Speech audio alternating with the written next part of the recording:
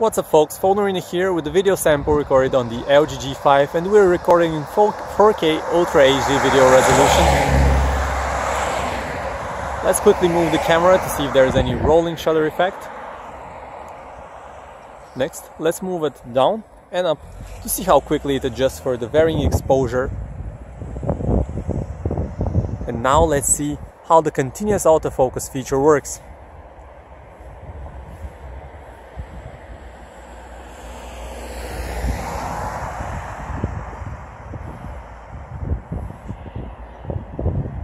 Pretty fast. Next, let's try the zoom feature. Zoom all the way in. You can zoom out to the default level, and then you can zoom out further, and the handset switches to the secondary wide-angle view camera, which is a different view.